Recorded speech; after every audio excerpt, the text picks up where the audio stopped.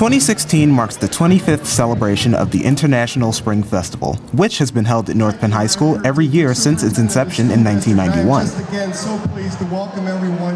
The festival was designed as a way to acknowledge customs from around the world, as well as giving visibility to those who celebrate them. With stages full of musical and dance performances, booths highlighting countries from around the globe, plus dragons. It was a day of unity and celebration we won't soon forget. Reporting for North Penn News, I'm Quadri Fletcher.